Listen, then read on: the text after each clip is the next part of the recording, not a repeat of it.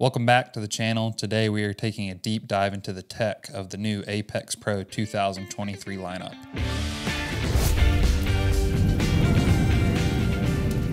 Really excited to talk about these. We're actually going to have a video come out after this one of both myself and Nikki talking about the overview. Nikki's going to do some swing testing to show you that the numbers behind it. There are 3 new introductions this year. We've got the Apex Pro, beautiful golf club, hollow body construction. We've got your CB, so similar to a blade fill with just a little bit of forgiveness. And then you've got your MB, the tour-inspired, tour player iron. That golf club's just sexy. I mean, it just looks good. So we're going to go one at a time here, though. Kicking it right off with the Apex Pro, which is going to fit more golfers out of these 3 clubs. So with the Apex Pro, from the 3-iron through the 6-iron, it is got the traditional 455 Callaway cup face. So a little bit higher launch, a little bit more forgiving, and a lot of ball speed off that. And then what's cool with these is from 7-iron to gap wedge, they're actually fully forged. So still a hollow body design, but it's a forged chassis and face, where on the long irons, it's the cup face. One thing that I think a lot of people are going to benefit from is the bottom of the golf club, which never gets talked about. Is on the bottom here, and I'll try to show it in camera. If not, we'll have the graphic from Callaway pulled up. It's the dynamic sole. So they've actually pre-worn the front leading edge of this golf club to get it through the turf a lot smoother and cleaner. And then there's some trail relief on from heel and toe so that it exits a lot smoother and a little bit faster. So transferring more energy from the golf swing to the ball, even if you catch it a little skinny, you get a little fat. The whole point of these pre-worn grinds is to enhance and improve on that turf interaction. The other part is the player capability.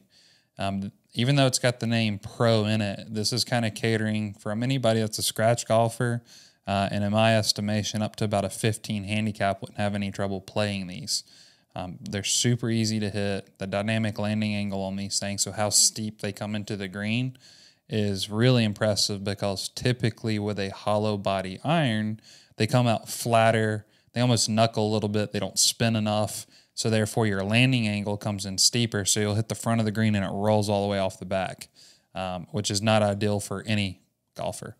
With these having a more rounded sole on them compared to the last generation, they've made it just a hair wider. They've opened up some forgiveness and been able to play some strategic weight. Because what's really cool about every iron is the way that they've placed CG. So the short irons, so your wedges, have your highest point of CG, where your long irons have the lowest point. So what that means is that center of gravity in the wedges, they're going to produce a better spin rate and more consistent and stable face, where in the long irons, having that CG low, it's going to help the launching will get up a little bit faster. So they've kind of knocked it out of the park in terms of actually making changes from the 2021 Apex lineup. The other part that I really like is something that I've hit on in our other video is price point. Instead of having 3 different prices for the 3 different heads, these all come in at $215 US in a non-upcharge graphite or steel shaft. So within that, there are some upcharges available, but for the most part, your basic pricing for the Pro, CB, or MB is $215 US per club. The other part is loft. The loft on the Apex Pro is 33 degrees. Traditionally speaking, like with a P790 or similar hollow body iron, you would typically expect a 28.5 all the way up to 31 loft. So these are about 2 degrees weaker, but they're not lacking in ball speed. So distance has actually still been fairly consistent.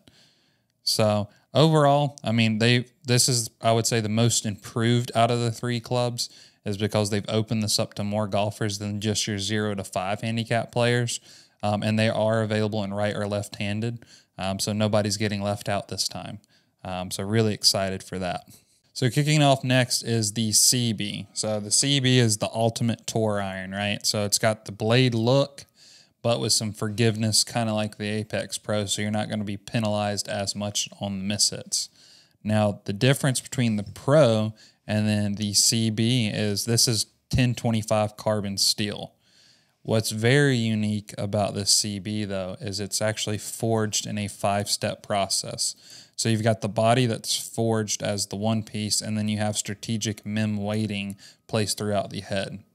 And while we're on weighting, is if you look on the back of the head here, you'll see this plate. So for facilities like us, we specialize in custom builds, but not even just from a special build, just getting the golf club properly weighted.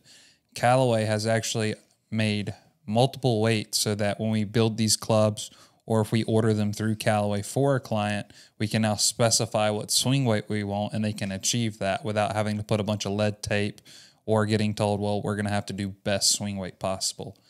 Because in our estimation, telling a customer you're going to do it best possible versus, hey, we can now get it right, I mean, that's leaps and bounds better. So really excited to have that adjustable weighting system across the board with Apex. What's really cool with the CB too is it's got a little bit less offset than what you would traditionally see in kind of the CB range. So they've kind of blended the way it flows directly into that heel there. It doesn't look as, I don't want to say hook bias, but a lot of your offset better player clubs tend to get a little bit more draw bias. And for me, or anyone who is visually over the golf ball, you know, when you get in this category, most players would rather see an open face or square face rather than something that looks closed with a lot of offset. And just like Apex Pro, you've got that variable sole camber, and then still that dynamic CG placement across the board.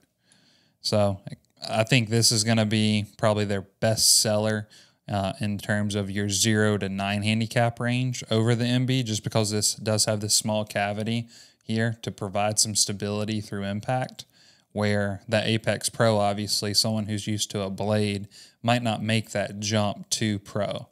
But the unique thing with this lineup, especially with the lofts and the way that they've strategically placed weight with that CG system, is you can actually combo them. So a lot of people will probably take Apex Pro, go 3-iron, 4-iron, 5-iron, and do like a CB 6-through pitching wedge. Or they'll take a CB 4, 5, and 6-iron and go MB 7-through pitch, just to have a little bit more precise workability. So really excited that they've given us that weighting option, because you don't want to go from a really light head like the Apex Pro to a really heavy head like the MB without being able to adjust the weight there. So no matter what head you pick in that comboing option, it'll be blended. So lastly, we're going to hop into the MB.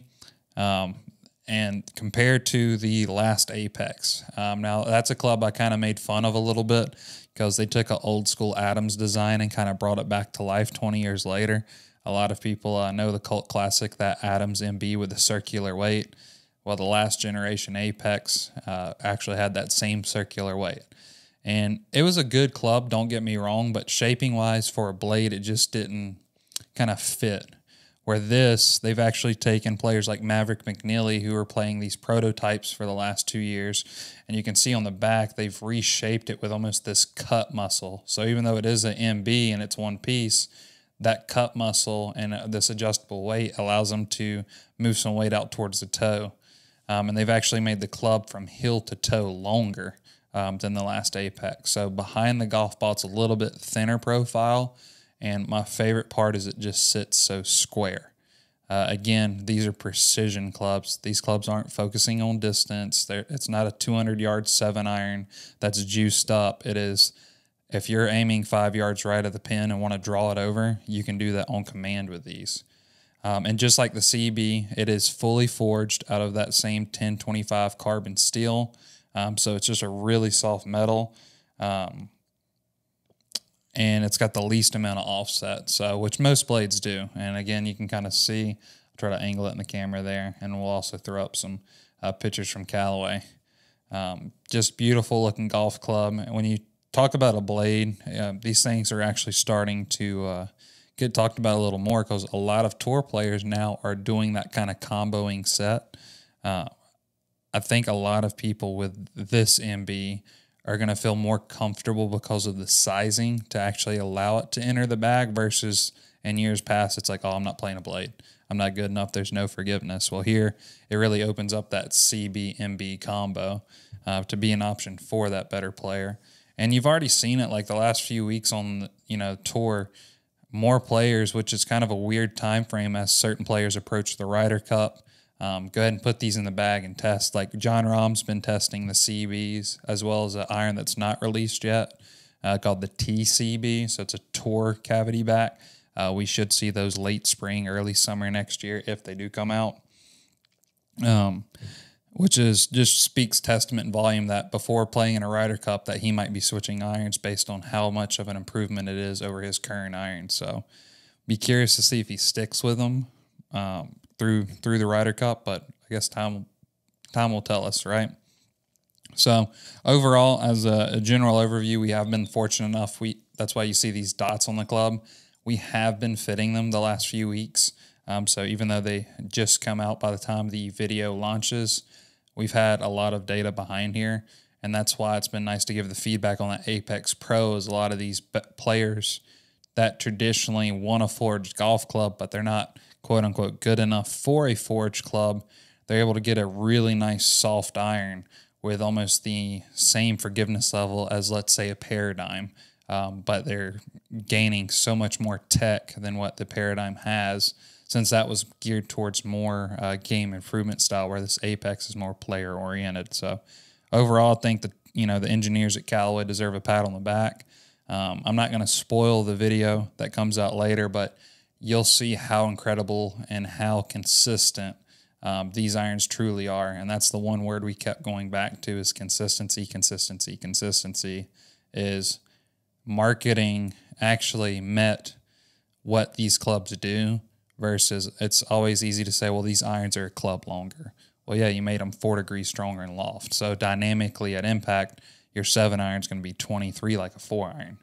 Where with these things being traditionally lofted, so 34 degrees on the CB and MB, 33 on the Pro, it'll impress you guys. So if you haven't done, you got to turn on those push bell notifications so you don't miss that video. It's going to be a fun one. And for more videos like this, just hit that subscribe button, and we'll catch you on the next one. Thanks for tuning in.